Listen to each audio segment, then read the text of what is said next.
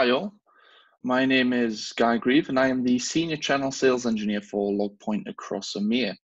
And today I'm going to be talking about LogPoint's UEBA solution and how it can help aid your business, what value UEBA brings to an organization, and how it can extend the power of your LogPoint SIM solution.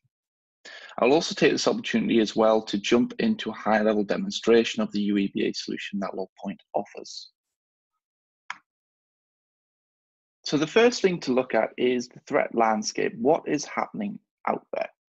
Now, according to the source Horizon, there is a fundamental gap between breaches taking minutes to be activated versus breaches taking months to be detected. We can also see that internal threats are a high percentage in the threat landscape, and internal visibility is becoming increasingly critical to organizations to truly have an understanding of what is happening within their organization and with their network. And who responds to this? What we are witnessing as well at this current time is a global shortage of cybersecurity professionals. This is making it increasingly more difficult to obtain and retain skilled talent. With statistics as shown, we need to prepare for the lack of man hours and lean IT teams. We need some form of automation, essentially a virtual analyst that is inexpensive to train, inexpensive to maintain, and easy to retain. We need UEBA. Attacks are becoming increasingly sophisticated. Smash and grab tactics have long been replaced by low and slow attacks. Notably, Lockheed Martin's cyber kill chain defined the stages of an attack, which start with the recon, which can go on for months now. With UEBA, we can recognize patterns and anomalies in which conventional static rules may not detect. A user logs on at an abnormal time. That is interesting, but there are many reasons they may have logged on out of hours. It could have just been simply checking their email if they couldn't sleep. A user logs on at an abnormal time, but then it is followed by an attempt to access a share they've never accessed, nor do they even have access. And then that is also followed on by a different user logging in from the same IP at an abnormal hour and starts accessing the share. This is something that conventional techniques would not detect, but with baselining and continuous unsupervised machine learning, UEBA can. So with LogPoint UEBA, the key is finding the unknown. With static rules, we know exactly what we are looking for, but we need to aim to reduce the mean time to respond. A famous use case everyone here knows. Using geolocation, how can I be logged on from Europe now and 5 minutes later logging on from Asia? This is not humanly feasible unless I am using a proxy service or any other service in that genre. In either case, that is suspicious behavior. Now, assuming that we weren't thinking of this case and we hadn't defined any rules in this, if we feed our LogPoint UEBA module with this variable of identity, location, authorization, this would be clustered, and once, for example, the location had a drastic change, it becomes a detected anomaly, and that is what we're interested in knowing. UEBA is all about providing further value to the data that already coexists in your SIM, extending the use cases and value per se. We need to simplify the everyday lives of our hard-pressed security analysts, make it easier, and provide them with a better overview of the data. And how do we do that with UEBA? We no longer need to focus on static rules. The self-learning and clustering of information gives good grounds for identifying anomalies. We look at LogPoint's faster implementation for UEBA. The time to value is phenomenal. Our common taxonomy, which I would call unique to LogPoint, is that all the data is already mapped and can be referenced. It works in the same way all of our plugins, including the UEBA module, work. This means we don't have to spend professional service time to map information before actively using the UEBA module. Some of our competitors may require a couple of months just to do this mapping before you can even start feeding the UEBA engine with usable information. We can do that from day one. And even better, if we can get historical logs, we can already do a baseline in clustering. So with that all said, what we will do now is we will jump into a demonstration of the LogPoint UEBA platform. So when we jump into the environment, what we're first presented with by the UEBA element is an overview of what is happening within the environment. We can see how many events have been analyzed. Out of those events, how many anomalies have been found, and how many entities are they spread across. Now, one thing to note with UEBA, you are not only looking at the user activity, you're looking at the entity activity. So we can see we have users being analyzed, websites, servers, and shares. When we look further below, we also have an overall trend of what is the average risk score that we're seeing and what use case is that coming under. If we want a bit more information on what the UEBA engine has detected, we can jump into the Explore tab.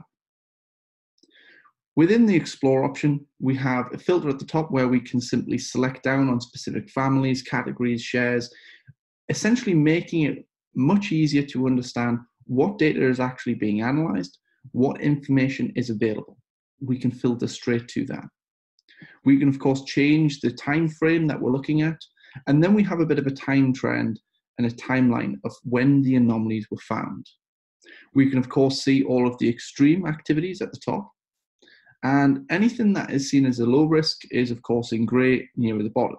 And, of course, we can filter all of this as we desire as well. If we just leave it at shows everything right now, what we can then start doing is looking at the other widgets that we have available. Now, the key behind UEBA is making the information that's relevant and interesting easily available to see by the human eye. And this is what we're seeing. We can instantaneously understand who are the top risky users.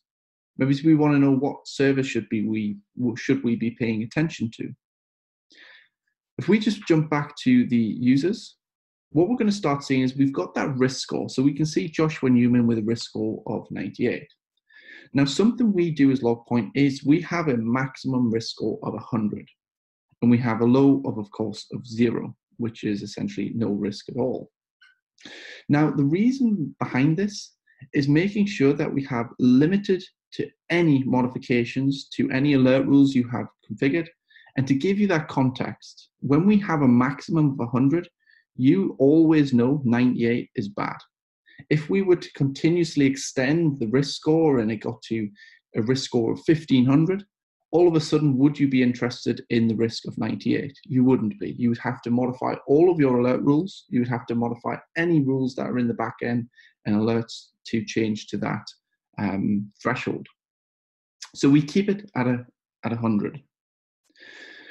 As I mentioned, we can interact with all of these widgets in here. So if we just select Joshua Newman, for example, all of a sudden, we're presented with all of the anomalies that Joshua has, that the UEBA engine has witnessed about Josh. So we can see some things that are maybe not seen as a high risk, but they may be seen as a low risk. That is something that we've noticed out of the ordinary that we think you should maybe know about, but it's not critical right now. Something that's very interesting about the LogPoint UEBA platform is we have over 500 models of detection working away and analyzing the data that it sees. Something that's incredibly intelligent about this is not only can the models understand the data and they can understand the context of the data, they can see the difference between 1 megabyte and 100 gigabyte. They understand that. They also can speak to each other. So if someone fails to log in a couple of times, it might see that as, well, that's not much.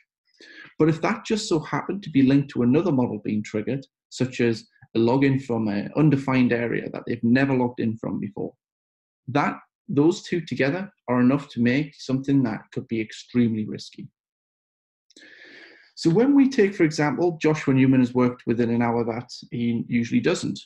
This has been flagged up as extreme, but this could be because there have been other models that have been triggered in the build-up of this event. So we can see here as well, we've got that visual understanding of what this is telling us. We can see when he's logged in compared to when he usually would log in. And we'll take another one, for example. If we take how much data he sent using Post, we can see that he sent 1.31 gigabyte. Now, the reason, once again, this has been marked as suspicious is comparing that to his usual, which is 821 kilobytes. That is a huge jump. If he'd maybe sent 2 megabytes, that wouldn't be something that we would be very alarmed by. But it's the significance in the jump to 1.3 that makes LogPoint UEBA think this is something that the analyst needs to know.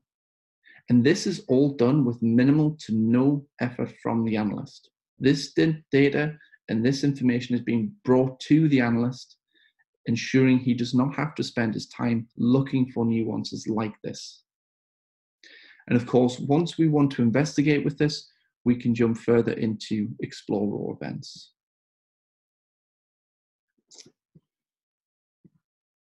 So just to wrap up, what we see is LogPoint enables customers to control their costs, most importantly.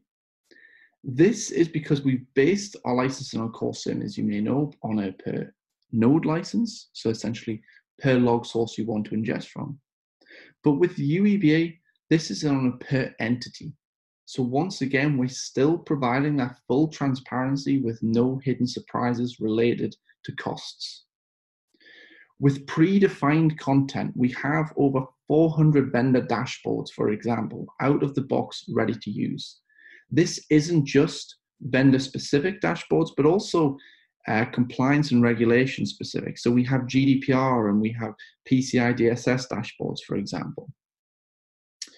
Continuing on from this, the UEBA can be operational within 1 working day. This requires no tuning on the customer premise, thanks to the single taxonomy provided by LogPoint. The data mapping is already done. We can enable it and start the analytics right off the bat. And we typically see the average LogPoint deployment being done in around 5 days. Thank you for your time.